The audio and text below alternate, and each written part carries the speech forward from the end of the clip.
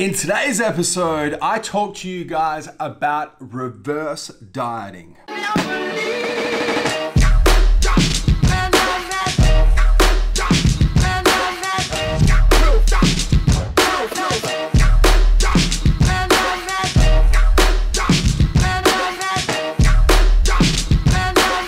So one of the most common concepts amongst competitive physique-based athletes, bodybuilders, bikini athletes, figure athletes, fitness athletes, men's physique athletes, is this concept of reverse dieting. And I'm sure a bunch of you who are interested in competing or perhaps have competed yourselves have heard of this concept of reverse dieting. I want to shoot this episode of MJ Every Day, kind of like a reverse dieting 101, a real introduction to reverse dieting. What is it? What's the purpose of it? What's the deal with reverse dieting? So firstly, reverse dieting is, I guess, a fancy term, a colorful term that describes the period from going from a pre-contest diet where you're in caloric deficit back into a caloric surplus. So effectively a transition from a cut to a bulk, or a transition from a cut back to maintenance calories, a transition out of a cut, a pre-contest diet, a pre-contest regime,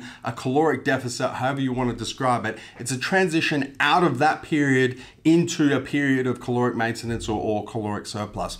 That's effectively what reverse dieting is. That's what reverse dieting is describing. So in terms of how it works in practice, the best way I like to describe it is to firstly set how you get into a pre-contest diet, how you get into caloric surplus. And I've done a bunch of episodes of MJ Every Day that kind of touch on this. Set that up and then flip it on its head, because that's effectively what a reverse diet is. So when you guys think about getting into a caloric deficit in order to lose body fat, in order to get into contest shape, to go into a pre-contest diet effectively, what we're doing is we're pushing our body into a state of caloric deficit where our calories consumed are less than our calories required for any given period of time, for any 24-hour period.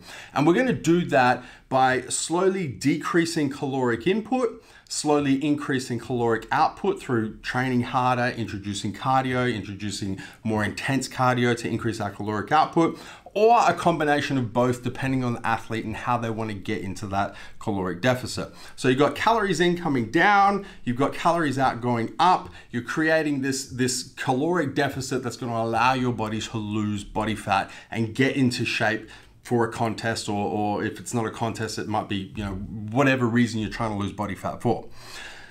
Therefore, a reverse diet is effectively that process in reverse. So we're going from caloric deficit to caloric surplus, and how we get there is exactly taking that pre-contest diet, that caloric deficit diet, flipping it on its head. So how we get there is we're slowly going to increase calories in, we're slowly going to increase our caloric intake, and we're slowly going to decrease our caloric output. So slowly decrease the intensity with which we're training, the amount of cardio that we're doing, the intensity of the cardio that we're doing, so that we slowly have this increase in calories coming in, this slow decrease in calories coming out, and we're creating a nice moderate caloric surplus or caloric maintenance situation so that our body can start building muscle again effectively and get our hormones back into check. So that's really how a reverse diet works in practice. It's the slow process. It's the process of pre-contest dieting in reverse, flipped on its head.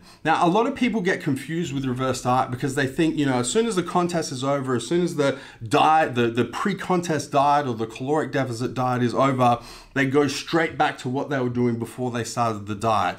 That's not a reverse diet. That's going back to what you were doing before you started dieting. A reverse diet is very calculated, very specific, very intentional increase in calories in, increasing caloric intake, and a very intentional decrease in caloric output over a sustained period of time. Just like you diet for a contest over 12 weeks, 16 weeks, 20 weeks, A reverse diet, generally speaking, is going to take you as long to reverse out of. So if you diet for a show for 20 weeks or you're in a caloric deficit for 20 weeks, to get back to where you started using the reverse dieting principle should take about the same period of time. For some people, it may be faster, but generally speaking, rule of thumb, if you dieted for 20 weeks for a contest, it's going to take you 20 weeks to diet back to where you were, to get back to that starting point using the reverse dieting principles.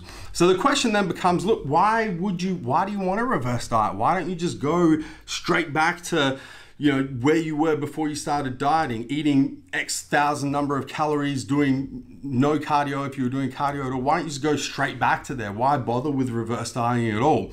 And there's different trains of thoughts with this. Some people think it's completely unnecessary and you can just go straight back to what you were doing. Whereas other people, myself included, think reverse dieting is the most healthy way to get back to where you started, because it's much less harsh on your body putting body fat back on. It's much less harsh on your different hormone responses, your androgens, your testosterone, your estrogen, your thyroid hormone response, your leptin hormone response, your ghrelin hormone response. It's a much better way to ease your body back to where it was over a sustained period of time, therefore puts your body under much less stress and is therefore much healthier on your body over the long term. So that's why people choose to implement a reverse diet rather than just going straight back to where they were before they started dieting for a particular contest or dieting for a particular goal. And guys, that's a wrap for today's episode on reverse dieting. I'm going to call it Reverse Dieting 101, a real introduction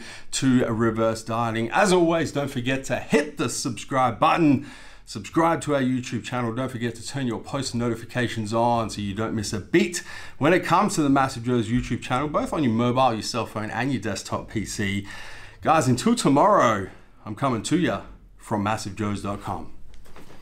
Stay massive.